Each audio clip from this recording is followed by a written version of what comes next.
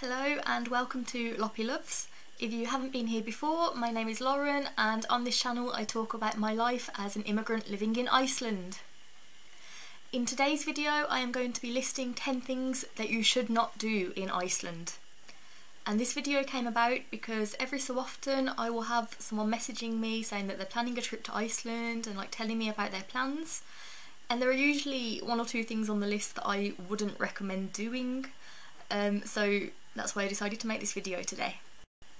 So the first thing on this list is do not buy bottled water in Iceland.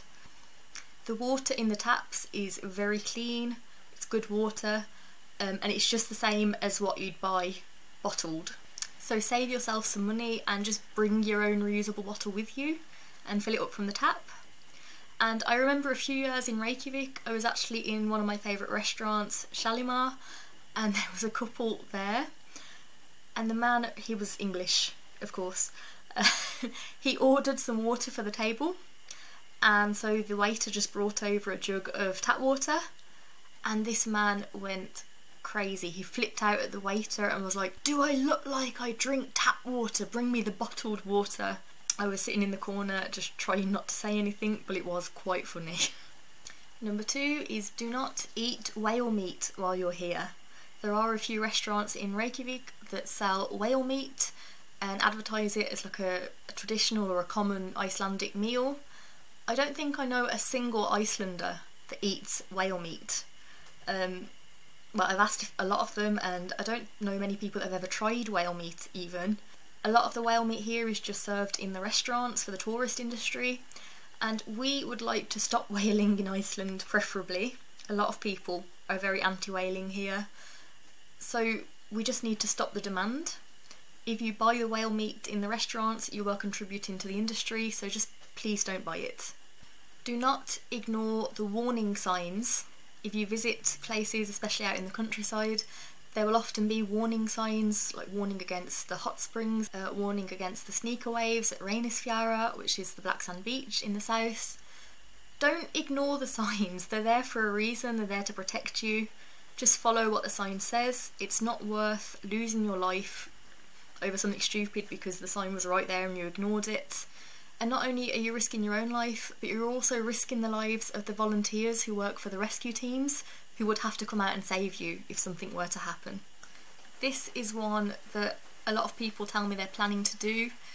Please don't. So do not go wild camping in Iceland. It is not allowed here. A lot of people tell me that they're just planning to rent a camper van and just park anywhere along the way. You cannot do that in this country. It is not allowed. You'll probably have locals coming and knocking on the camper van and telling you to move. In Iceland, you have to camp in a designated campsite. They're very cheap, they're everywhere around the country, and you can find a list of them on tjalda.is. And I will put a link to that website in the description below. Do not go off-roading in Iceland, please stick to the roads. The nature here is very delicate. There is moss that has been growing for a very long time that will be damaged if you drive onto it.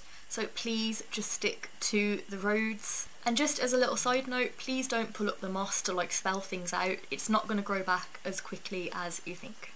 The summer that I moved here, it was in the news that someone had pulled out clumps of moss to spell out "send nudes" on the side of a mountain on the way to Reykjavik. Just don't do that stuff. Another one that a lot of tourists don't like, please don't avoid showering before entering the pool. You need to shower, and you should shower naked. I understand that it probably feels very uncomfortable, especially if you're from the UK like me. To take all of your clothes off in a public space feels very uncomfortable, but you do get used to it. And plus, no one cares. There is no one watching you in the shower. Everyone's just minding their own business. They won't even bat an eyelid that you're completely naked. But the rules are there for a reason. I believe that there is less chlorine in the pools in Iceland than in some other countries. So it is just a hygiene regulation to keep everyone safe, and again it's another rule to protect you. What people normally do is just undress fully, take their swimsuit with them to the shower area, have a shower, and then put the swimsuit on in the shower and go to the pool. And there are posters in the shower area. It's like a picture of a human body and it points out which parts of you need to be washed with soap. And it's normally like the head, the armpits, the groin and the feet, as far as I remember. I'll try to find a picture and insert it into the video somewhere here. Please do not travel in a severe weather warning. It doesn't matter if you have a flight to catch or if you have another hotel to be at. Do not risk your life. Just change your plans. And the chances are that even if you do have a flight to catch, it's going to be cancelled anyway if there is a severe weather warning.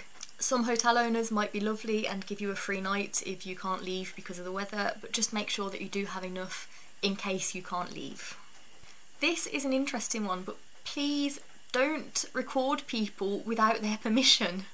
I feel like that shouldn't be said, and that should just be human decency anyway, but in Iceland it is illegal to record someone without their permission, so you could be sued for it. I used to work at a restaurant and we would quite often have tourists come in to film us preparing their food, and it did get quite annoying sometimes, and I wouldn't have minded most of the time if they had just asked first, but they never did.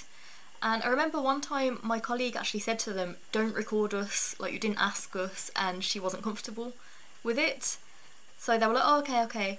And then they sneakily got their phone up like we couldn't see them and were recording them again. But just don't record people without their permission anywhere, but especially in Iceland because it is illegal here. Do not try to barter in the shops and restaurants. I find that weird anyway, but clearly it must be common in some other countries, because I've worked in a few restaurants here and we will have quite a few customers that will try to barter on the price or try to get extras included for free. But the price that you see on the menu or listed on the shelves, that is the price you pay. You will not get a discount by bartering with the staff. I think most of the time they are not allowed to give a discount to you. You can get some discounts in some restaurants and also I think on some shops through an app called Icelandic Coupons. That is an app where you do have to pay to have access to the full list of coupons. It's not a huge amount of money, but I think they do actually have some free coupons just available when you download the app if you don't want to pay. And finally, do not arrive in Iceland unprepared for your trip.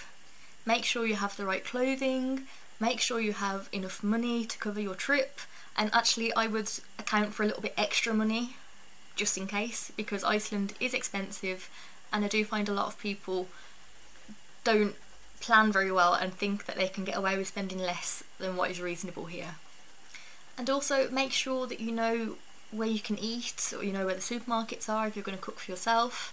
Don't assume that every restaurant is going to have an option for you like gluten-free, vegan, accommodation for allergies. Just do your research before and just come prepared when you visit the country. Okay, so that is my list of 10 things not to do in Iceland. Let me know in the comments below if you agree with the list, or if there are some things that you would change, or you have any other things that you would recommend people not to do here.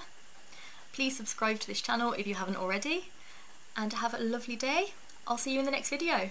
Bye!